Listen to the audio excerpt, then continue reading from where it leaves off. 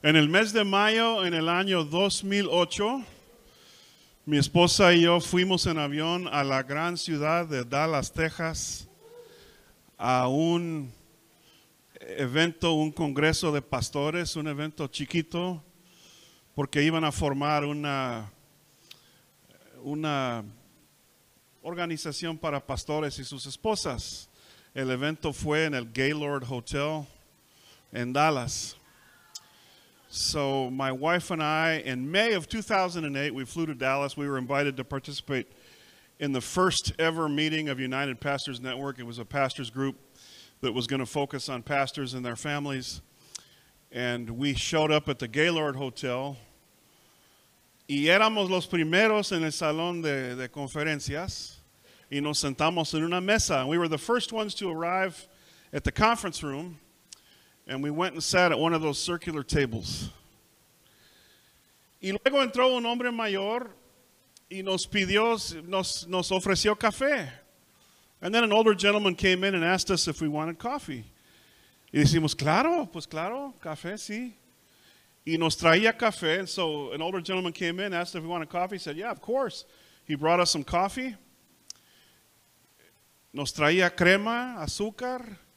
Y luego le dije, oiga, por casualidad no tienen algo más que azúcar.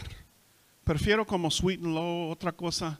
I said, if you don't mind, I don't take sugar. Do you have sweet and low or some other kind of sweet? Claro que sí, nos dijo, claro que sí. Y se fue y regresó con sweet and low. Y luego Esther me dijo, Jim, yo creo que este hombre es un pastor. Además, creo que este hombre es un pastor de una mega iglesia en Maryland, Church of the Redeemer. Es más, creo que él es el anfitrión de este evento. So Esther says, Jim, you know, I think that older man, he looks familiar. I think he's the pastor of a mega church in Maryland, in Gaithersburg, Church of the Redeemer. In fact, I think he's the host of this conference. Una iglesia de miles y miles de miembros. Y dije, ay, Señor. Y lo estoy mandando como si fuera mesero. I said, oh, my goodness. And I'm ordering him around. Regresó a la mesa y dije, ¿usted es Pastor Dale O'Shields? Y me dijo, sí, a sus órdenes. Y dije, qué pena, es que no sabíamos. Y me dijo, a mí me da mucho gusto servirles. I said, are you Pastor Dale O'Shields? He says, yes, that's me. I said, look, I'm really embarrassed. I did not know who you were. And he said, it brings me great pleasure to serve you guys. I'm more than happy to do this. Mi mensaje de hoy se titula, Ponte el uniforme de un siervo. The message for today is titled, Put on a servant's uniform. Muchas cosas en la Biblia son el opuesto de nuestra cultura, de nuestra carne pecaminosa, y una de ellas es que los líderes deben de ser siervos.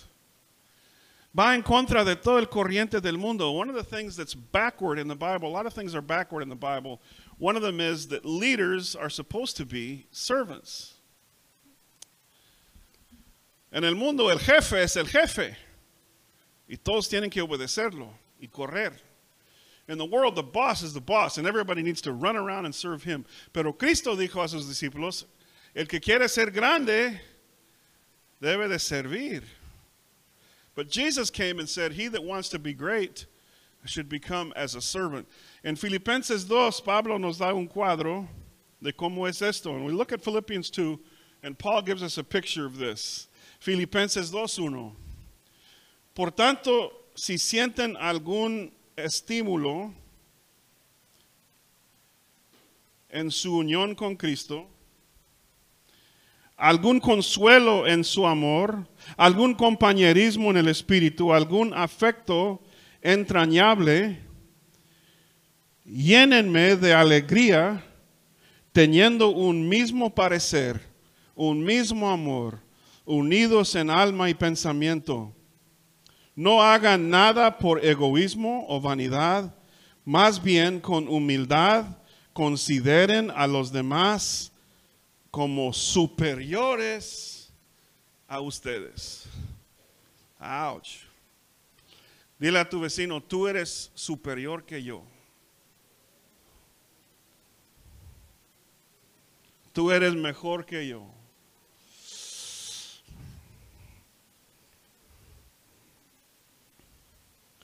Cada uno debe de velar no solo por sus propios intereses, sino también por los intereses de los demás. Versículo 5, la actitud de ustedes debe ser como de Cristo Jesús, quien siendo por naturaleza Dios, no consideró el ser igual a Dios como algo a que aferrarse. Por el contrario, se rebajó voluntariamente, tomando la naturaleza de siervo y haciéndose semejante a los seres humanos. Y al manifestarse como hombre, se humilló a sí mismo y se hizo obediente hasta la muerte, y muerte de cruz. Por eso Dios lo exaltó hasta lo sumo y le otorgó el nombre que está sobre todo nombre, para que ante el nombre de Jesús se doble toda rodilla en el cielo y en la tierra y debajo de la tierra, y toda lengua confiese que Jesucristo es el Señor, para gloria de Dios Padre. This is Philippians 2:1. Therefore, if you have any encouragement from being united with Christ, if any comfort from his love, if any common sharing in the Spirit, if any tenderness and compassion, then make my joy complete by being like-minded, having the same love, being one in spirit and in one mind. Do nothing out of selfish ambition or vain conceit, rather in humility value others above yourselves. The Greek literally says, treat other people as if they are better than you. Oops. Not looking to your own interest, but each of you to the interest of others. In your relationships with one another, have the same mindset as Christ Jesus, who being in very nature God, did not consider equality with God something to be used to his own advantage. Rather, he made himself nothing by taking the very nature of a servant, being made in human likeness, and being found in appearance as a man, he humbled himself by becoming obedient to death, even the death on the cross. Therefore God exalted him to the highest place and gave him the name that is above every name, that at the name of Jesus every knee should bow in heaven and on earth and under the earth, and every tongue acknowledge that Jesus Christ is Lord, to the glory of God the Father. Pablo dice que debemos de tener la misma actitud que Cristo Jesús y considerar a todos los demás superiores a nosotros y ser siervos. Paul says we should have the same attitude as Jesus, the same nature as Jesus, that we should consider everybody else is better than us and that we should be servants. This is really hard. Esto es muy difícil. Muy difícil. Porque va en contra de todo lo que hemos aprendido, because it goes against everything that we've learned. Yo tengo mis derechos. Yo sé quién soy. I have my rights. You're going to find out who I am. I have a friend that was the official video cameraman for Morris Cerullo, the evangelist. And he would travel with him everywhere. And he traveled with him to the Holy Land. And Morris Cerullo wanted to do a stand-up video inside the garden tomb of Jesus. Tengo un amigo que era él operaba la cámara de video del evangelista Morris Cerullo. Y lo acompañaba a la Tierra Santa un verano. Y el evangelista Morris Cerullo quería filmar dentro de la tumba de Cristo. And the Israeli soldiers said, I'm sorry, you can't film inside this tomb. Y el soldado israelí le dijo, lo siento, pero no van a poder filmar aquí adentro de la tumba de Jesús. Y Morris Cerullo dijo, yo soy Morris Cerullo, evangelista internacional. And Morris Cerullo said, I am Morris Cerullo, international evangelist of the gospel. Y el soldado dijo, a mí no me importa si fueras Mickey Mouse, no vas a filmar aquí adentro de la tumba. And the soldier said, I don't care if you're Mickey Mouse, you're not filming in the tomb. Y mi amigo Marcos le dijo, vamos Mickey, vamos a otro lugar. And my friend Mark said, let's go, Mickey. Let's go somewhere else. Let's film somewhere else.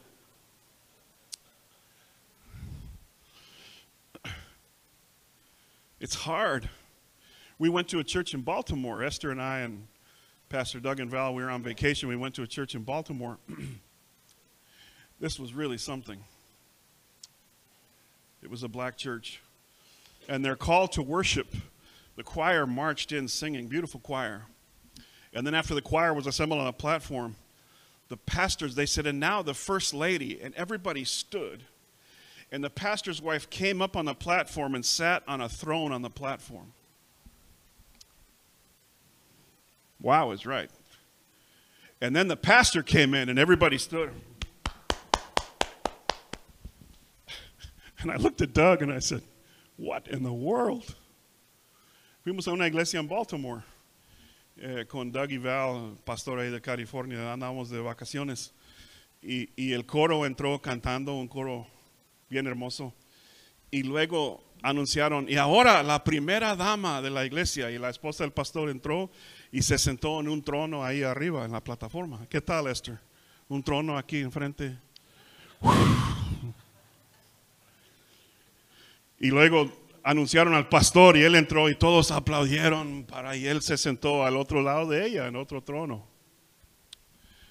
I don't know, man. I mean, everybody's got their culture, right? But I just didn't feel good about that. No me sentí bien. Yo sé que cada iglesia tiene sus costumbres, pero wow, un trono, tanta pompa. Fui a una alianza de pastores y alguien me entregó su tarjeta de presentación y la tarjeta dijo, pastor, doctor y apóstol fulano de tal. Wow, eres digno. Y me dijo, ¿y con quién tengo el gusto, pastor? Y dije, pues yo soy un vato de Álamo, Texas. Andaba descalzo ahí en una calle sin pavimento de niño. Come on, man. Who are you? ¿Quién crees que eres? Guy gave me his at a pastor's alliance meeting, he gave me his business card, and it said, Pastor, Apostle, Doctor, so-and-so. And then he asked me, and whom do I have the pleasure of greeting? And I said, I'm just a homeboy from Alamo, man, from Alamo, Texas. Grew up on a dirt road, ran around in bare feet. That's me. Who do you think you are, man? Really? Cristo Jesús vino para explotar como bomba esta idea de que el líder es el bien acá, el jefe, y todos tienen que rendirse. Él era siervo, lavaba los pies de los discípulos. Jesus came to explode this idea that the leader is some big shot and everybody needs to genuflect and bow and at his feet. Jesus came and he washed his disciples' feet. Peter said, no, Jesus, no. And Jesus said, if I don't wash your feet, you'll have none of me. And then he said, okay, give me a whole body bath then. I mean, what a guy, Peter. Pedro dijo, no, Señor, no, Señor. Usted no va a lavar mis pies. Y Cristo le dijo, si no lavo tus pies, no tienes nada conmigo. Y Pedro dijo, entonces pues lava todo mi cuerpo. Siempre iba más allá de lo necesario, ¿verdad, Pedro? Líder, siervo. ¿Tienes tú el uniforme? ¿Llevas tú el uniforme de un siervo? Do you wear the uniform of a servant? Obviously, I'm not talking about a literal uniform. I'm talking about the attitude that Jesus is talking about here. A serving attitude. No estoy hablando de un uniforme literal. Estoy hablando de la actitud de Cristo Jesús. La mentalidad de Cristo de que vino a servir. This mentality that Jesus had, that he came to serve. That he came to serve. I'm okay with respecting people and respecting people's, role and their title and everything. If the president was here, we would all stand for the president. I'm okay. But the leader is supposed to also be a servant. Yo no tengo nada en contra de honrar a un líder. Si el presidente Biden llegaría aquí, todos deberíamos de parar por él. O sea, cuando entramos en la corte, paramos para el juez. en honor de su rango, como en el militario. Pero hay una diferencia entre un líder jefe y un líder siervo. You know, you honor your leaders. We stand for the judge in the courtroom. You know, in the military, you salute people of higher rank. But there's a difference between a servant leader and somebody who's just a boss man. You know what I'm talking about, Alex? Somebody who's in love with their title. They're in love with their rank. Everything about them is their position and their rank and their title. We've all met people like that. It's not cool. Todos hemos conocido gente así que su rango es importante, su título es importante, su palanca es importante y todo. O sea, ellos, todos debemos de saber quiénes son. Everybody needs to know how important they are and who they are and what their rank is and what their title is. Nobody likes that. There's a story about President Washington. And often during the war, he would walk around in a big coat, disguising himself just to see how the troops were doing. Hay una historia de Presidente Washington, el padre de nuestro país. Y durante la guerra de independencia a veces caminaba en disfraz en el campamento para ver cómo estaban sus soldados. And he was walking around, and a colonel ordered him to pick up this load. He wanted this load picked up, and he said, "Hey, you, pick that up." And the colonel was up on his horse. Y un coronel, mientras Washington estaba en disfraz, le mandó, "Hey, lleva este encargo, llévalo, esta bolsa es pesada." Y Washington lo agarraba y mientras caminaba quitaba su chaqueta y el coronel lo reconoció. So Washington picked up the load for the colonel, and while he was walking, he tipped back his coat, and the colonel saw who he was. He goes, general, no, quita, no, párale. He said, general, no, drop that. And general says, no. Comencé con ese trabajo y lo voy a terminar. He said, no, I started the job, I'm going to finish the job.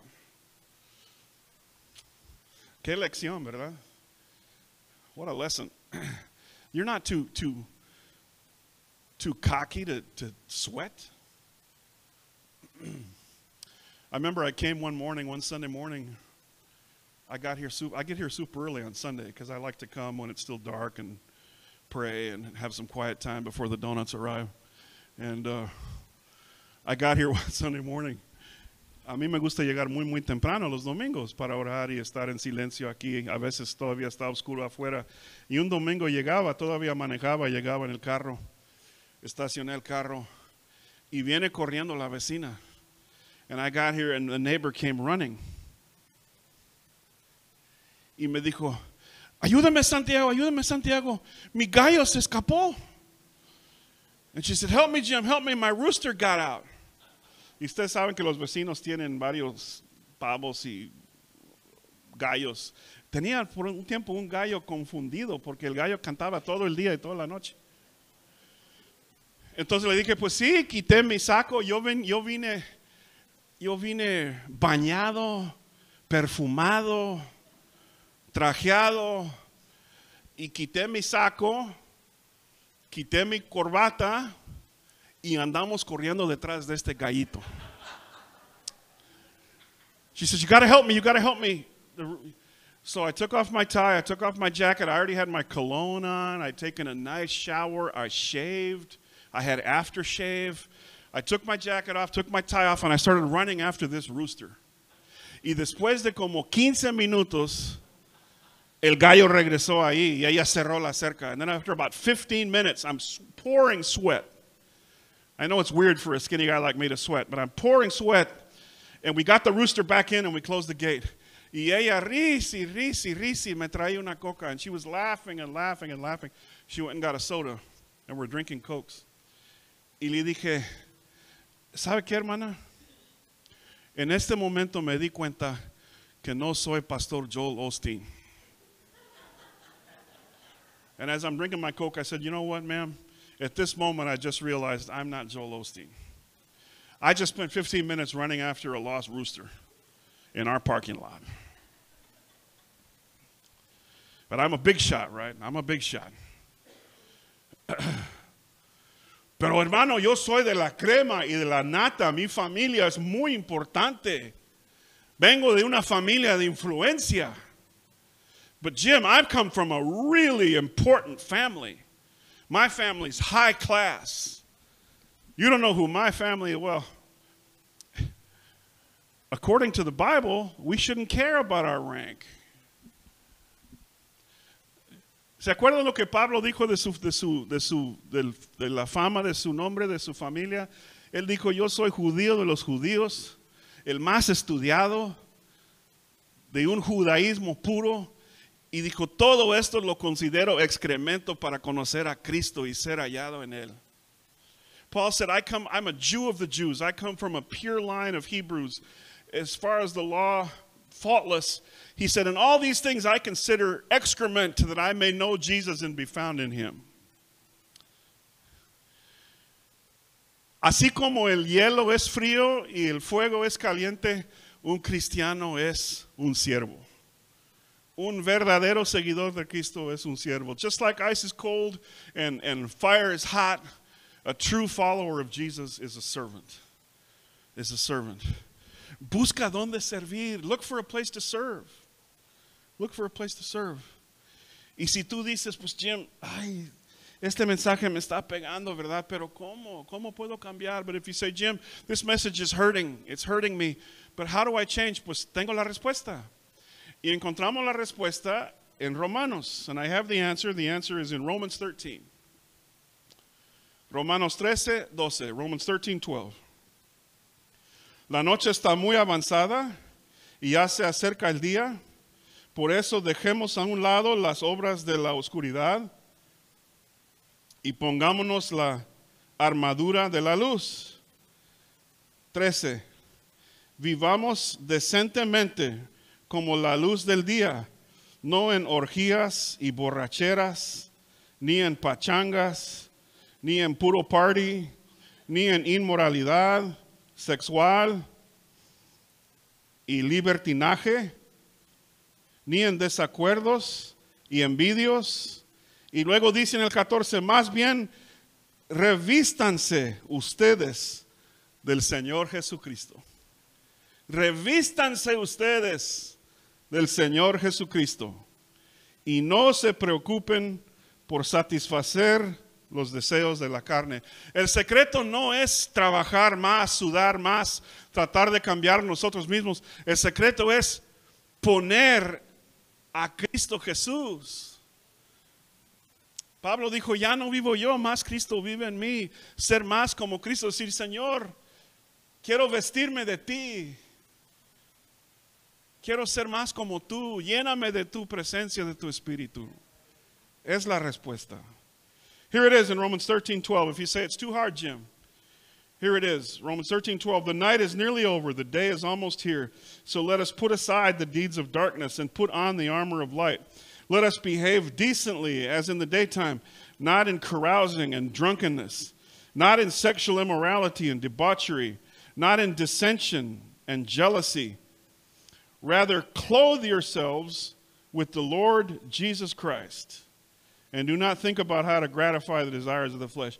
Clothe yourselves in the Lord Jesus Christ. So the answer isn't to work harder and do better and try to be moral and the answer is to clothe yourself, to put on the Lord Jesus Christ, to say, Jesus, I no longer live, but it's you who lives in me. I am going to get closer to you. I want you to fill me with your spirit. I want you to kill the me that's against you and fill me with your presence. That's the answer to becoming more of a servant. It's becoming more and more like Jesus by letting Him fill us and change us from the inside out. El secreto es ser más como Cristo, mientras Él nos llena desde adentro, nos cambia desde adentro para afuera y seremos más como Él, más en su amor, en su misericordia, en su actitud de siervo, más como Cristo. That's the secret. The secret isn't, I'm going to work and work, I'm going to try real hard, I'm going to run into quicksand. No, the answer is to clothe yourself, to put on the Lord Jesus Christ, to become more like Him so that you look less like Danny and more like Jesus. You're less like Craig and you're more like Jesus. The you is becoming smaller and smaller and Jesus is getting greater and greater. Hay menos de ti y más de Jesús. Amén, ¿están conmigo? Es el secreto, ser vestidos de Cristo Jesús. That's the secret, to be clothed with Jesus. Porque nuestra carne pecaminosa no quiere servir, hermanos, no quiere servir. Our sinful nature does not want to serve. We're not about serving, we're about getting served. I was behind the guy at McDonald's once in the drive-thru. And he had gotten his coffee and come all the way around a second time. And he wound down his window and he was screaming and cursing and berating the teenager in the window because they put too much cream in his coffee. How dare you? I had this coffee. I told you I wanted 1 creamer and you put 2 creamers and blankety blah blah. Face is red and screaming. He's not clothed with the Lord Jesus. Estaba detrás de un señor en el carro en McDonald's, de la ventanilla. Y él ya recibió su café y regresó a la ventana la segunda vez y estaba maldiciendo y gritando al adolescente ahí en la ventana porque se olvidó poner 2 cremitas en su café. Yo pedí 2, inútil, y piri, palabras bien extravagantes, hablando sin respeto a ese joven. Wow. I mean, how low do you have to get to be cursing out a minimum wage teenager for not putting enough cream in your coffee? But you know what? We can be like that too. I've been angry at waiters for forgetting something at my table. I got angry at a waiter one time. He brought me the meal and the appetizer at the same time. I said, you know what, dude, this is one of the things I can't stand. You bring me the appetizer at the same time as my main course. Now they're both going to get cold while I'm trying to eat them both. Come on, bro. And so he walks away like this, and Esther says, what is your problem? What? I said, yeah, you know, wow. He came back. I said, hey, man, I'm sorry. I don't know what happened to me. We just this comes over us where we think that people need to serve me and I need to. What in the world? You're supposed to be a Christian. Una vez me molestó un mesero en el restaurante porque traía la comida a la misma vez. What's an appetizer? Help me. Aperitivo. A la misma vez que el aperitivo. Y dije, ¿qué es esto? ¿Por qué me trajiste las 2 cosas a la vez? Quiero el aperitivo primero y luego la comida. Y se fue medio avergonzado y luego Esther me dice, ¿cuál es tu problema? ¿Para qué avergonzar a este joven por algo tan chiquito? Y tenía que pedir el perdón del joven. Soy cristiano. Shouldn't it make a little difference that you're a Christian? Shouldn't there be, something? And you're looking at me really holy, but you've done it too. Come on. Todos me están mirando con caras de santo. Ay, hermano, tú también lo has hecho, tú también. Dile a tu vecino, tú también, tú también. Come on. Tell the truth and shame the devil. Put on the Lord Jesus Christ. Put on the Lord Jesus Christ. Clothe yourself in the Lord Jesus Christ. Vamos a poner el vestido de Cristo Jesús como vestido desde adentro y para afuera. Y luego Pablo termina aquí hablando en Filipenses 2, hablando de Cristo y su muerte en la cruz. Wow, qué cuadro. Que no solo sirvió a sus discípulos, no solo sirvió a la gente, no solo vivía una vida de un siervo, pero también ofreció su cuerpo en sacrificio. Se humilló, Pablo dice, hasta la cruz. Casi desnudo, colgado en la cruz como criminal. And then Paul finishes it up talking about servanthood and says that Jesus didn't just live as a servant. He didn't just come as a servant and give up his heavenly throne, but he also came and humiliated himself to die on the cross. A horrible death, naked on a cross like a criminal, offering everything up for us. Humiliated Jesus. Jesus himself said, greater love has no one than this, than to lay down his life for his friends. Cristo mismo dijo, nadie tiene amor más grande que el que da su vida por sus amigos. Entregó todo. Murió la muerte de un criminal por nosotros. Entregó todo. Y ahora nos está pidiendo vivir como Él, de vestirnos de Él. He gave everything for us, laid down his life for us.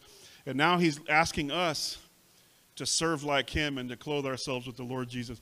Hermanos, esta semana ponte el uniforme de un siervo. This week, put on a servant's uniform. Y vas a ver caras sorprendidas en tu misma familia. And you're going to see surprised faces in your own family. What? ¿Saben qué? Somos más como Jesús cuando servimos a otros. We are more like Jesus when we serve other people. When we serve other people. I need it. I need to be clothed with Jesus. Yo necesito ser vestido de Cristo Jesús. Vamos a estar de pie y vamos a responder a su palabra. Let's stand and respond to his word this morning.